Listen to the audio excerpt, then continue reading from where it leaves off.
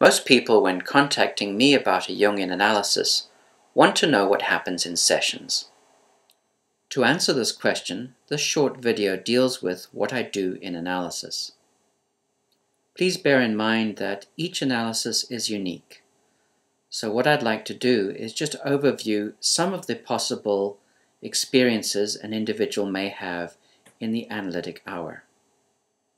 I meet with people in my office in Victoria, British Columbia in Canada, or I'll meet with them online via Skype, iChat, or FaceTime. I meet with individuals once a week, and in some cases 2 or 3 times a week. For the purposes of this video, I will use the terms analysis and psychoanalysis interchangeably, because they both refer to the same issue. Most sessions involve the person I'm working with talking with me about their experiences of daily life, both current and past. Analysis addresses many of the core issues of life, be it a challenge someone is facing, such as depression or anxiety, or the impact on their personality from a rapid change or a trauma.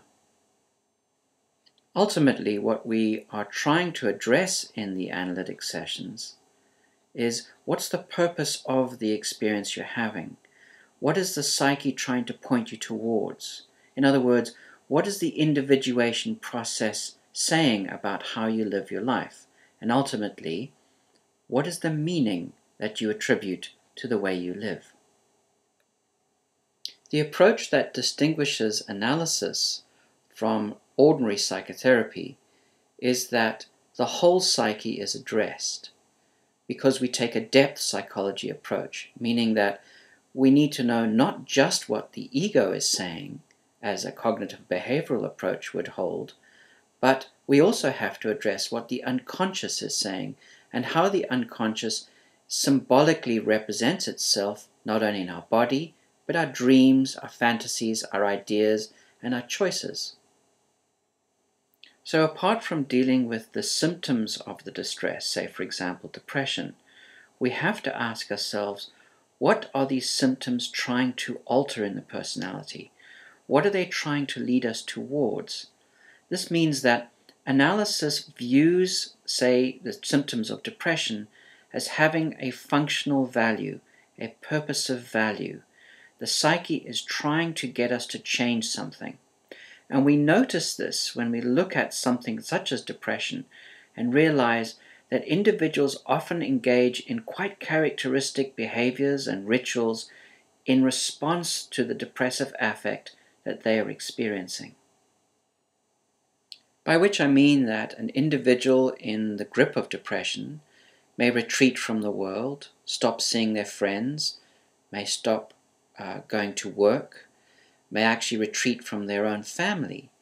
And ultimately, what often happens is an individual goes into a quiet, dark space, switches off the TV, doesn't answer the phone, and just stares at the wall, or sits in a very, very black mood.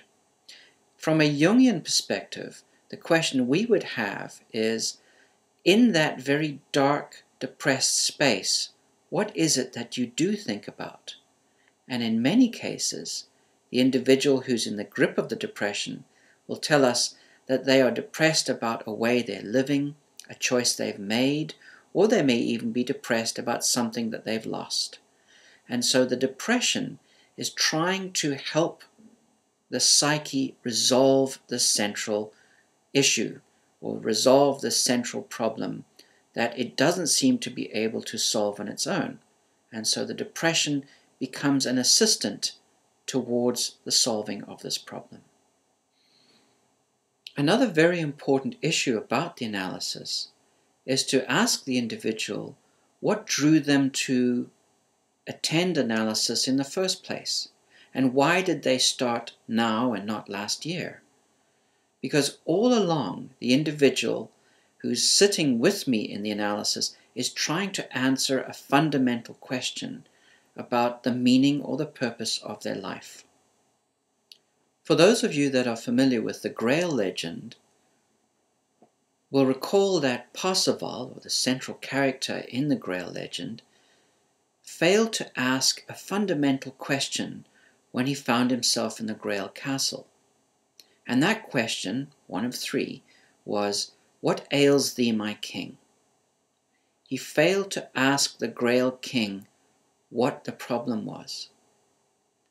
Now that question in that beautiful Grail legend is a fundamental question in a psychoanalytic encounter, in that I, as the analyst, am trying to ask the individual, what ails thee? What causes this pain that you are experiencing? What is the issue that you're trying to solve to gain a better sense of purpose and meaning in your life? One of the common issues that people come to a psychoanalysis for is to address midlife issues.